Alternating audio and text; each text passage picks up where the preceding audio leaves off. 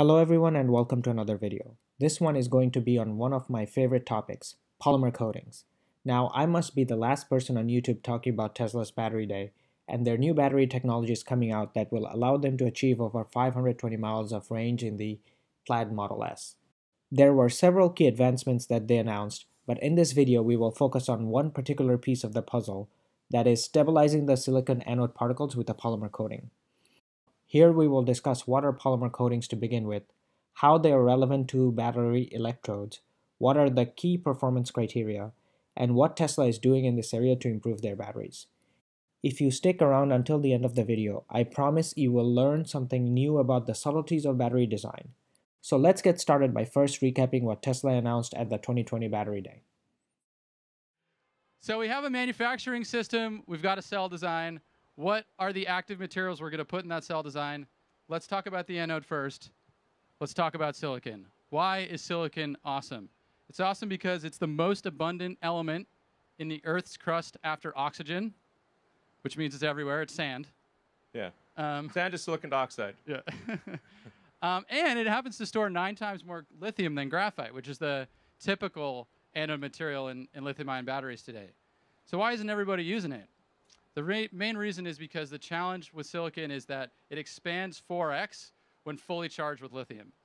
And basically, all of that expansion stress on the particles start cracking, they start electrically isolating, you lose capacity, the energy retention of the battery starts to fade, and it also gums up with a passivation layer that has to keep reforming as the particles expand. And current approaches to solve this, which exist, I mean, we have silicon in the cars that you're all in right now, are involved highly engineered, expensive materials in the scheme of things. Now, they're still great, and they enable some of the benefits of silicon. They just don't enable all of it, and they're not scalable enough. And you can see some of the things that maybe you've heard of, SiO, silicon with carbon, or silicon nanowires. I mean, that's kind of the space right now. What we're proposing is a step change in capability and a step change in cost. And what that really is to just go to the raw metallurgical silicon itself. Don't engineer the base metal. Just start with that and design for it to expand in how you think of the particle in the electrode design and how you coat it. Yeah, and I'm not sure if you saw this. Basically, $1 per kilowatt hours. Yeah. Basically, if you use simple silicon, it's dramatically less than even the silicon that is currently used in the batteries that are made today. And you can use a lot more of it. And how does it work? Start with raw metallurgical silicon, stabilize the surface with an elastic ion-conducting polymer coating that is applied through a very scalable approach. No like chemical vapor deposition, no highly engineered high capex solutions, and then integrated into the electrode through a robust network formed out of a highly elastic binder. And in the end, by leveraging this silicon to its potential, we can increase the range of our vehicles by an additional 20%, just this improvement. Yeah, it gets cheaper and longer range. So Tesla claims that they can switch to more silicon-based anode materials by minimizing the processing steps, which include a polymer coating to stabilize the particles. The particles are then embedded into a polymer binder so that it may be cast into sheets that get wrapped around in a cell. So there is a coating component and a binder component, both of which are important for increasing the performance of the battery. Now, before we proceed further, we need to briefly discuss how a battery works. On one side we have a cathode, and on the other side we have an anode. The anode is typically graphite, which is very inexpensive and abundant, but can hold relatively low amounts of lithium. On the other side we have a cathode that receives the lithium as the battery is discharged. In the middle we have a separator that only allows the passage of lithium ions and physically separates the cathode and the anode. This whole construct is immersed in a liquid organic electrolyte that facilitates the ion transport from one side to another. In this diagram, the atomic scale picture is shown. But at the macroscopic level, we have small particles that form a powder which then makes up the electrode. And here you can see why a binder is needed in the first place. The powders are essentially sand-like, and to make a stable sheet out of them, we need to give them some mechanical support allowing them to stick to each other, which comes from the addition of the polymer binder. This video focuses on those components of the battery such as the binder and the coatings that everybody forgets. Sure. Yes. So first, before we get too far into it, let's talk about what is in a battery cell. We've got the cap and the can, negative and positive terminals of the cell. When you open that cell, you've got a tab connected to those terminals, what we call the jelly roll, which is the wound electrodes on the inside. You can actually see what this looks like as you unwind it. This is over a meter long in a typical 2170 cell. So it's quite a long winding process. And you can see the tab still there. And then to explain what's actually going on here, we've identified we've got anode, cathode, separator, positive and negative terminal. Watch what happens as we, there we go, discharge the cell. Got lithium moving from anode to cathode, and then the reverse. When we charge the cell, anode moving from lithium moving from cathode to anode across the separator. This is the basic of what makes all lithium-ion batteries, whether they're no matter what the form factor is.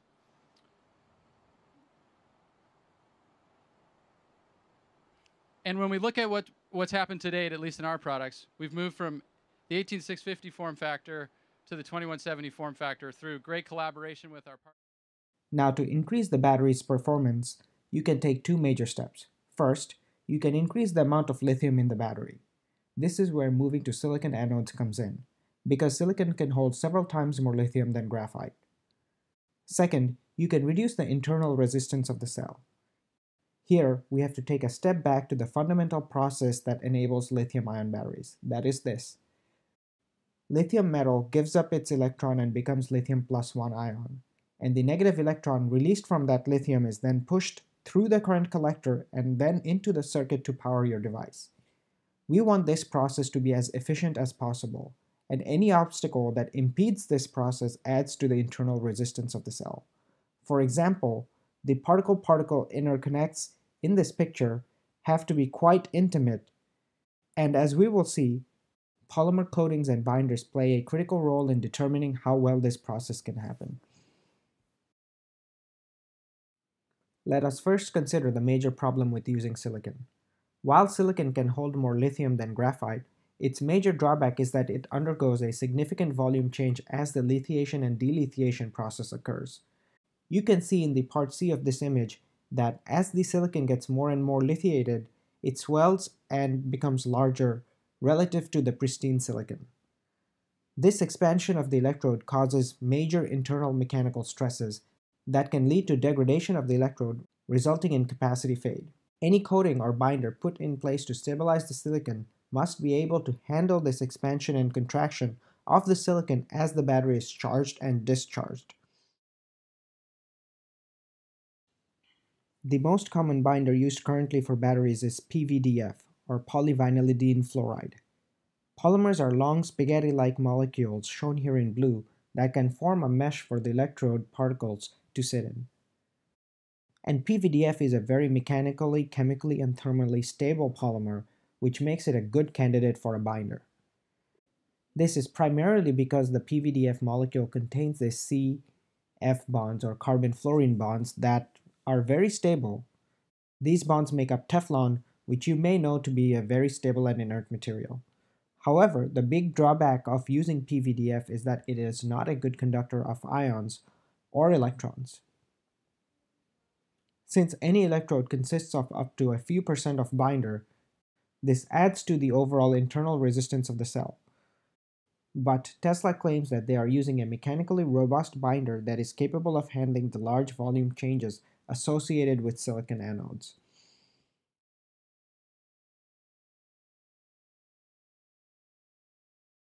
Now let us consider the polymer coating that Tesla says it uses to stabilize the silicon, but we will begin by discussing what a polymer coating is.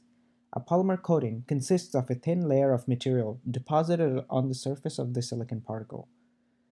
This coating must allow for the transport of lithium and electrons through it while accommodating the expansion and contraction cycles during the charge and discharge process. Of course, the coating must be electrochemically and thermally stable and must not react with any other battery components. There are a few different choices for conducting polymers to be used as coatings, but each have their own issues with processing and stability. But based on the presentation, it appears that Tesla has found a formulation of a conducting polymer coating that works well enough for their purposes.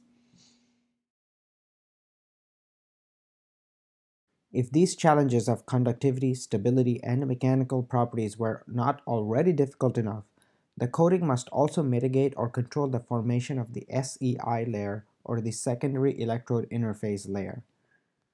Now, the SEI requires its own explanation, but to put it briefly, it is a passivating layer that forms on the electrode surfaces.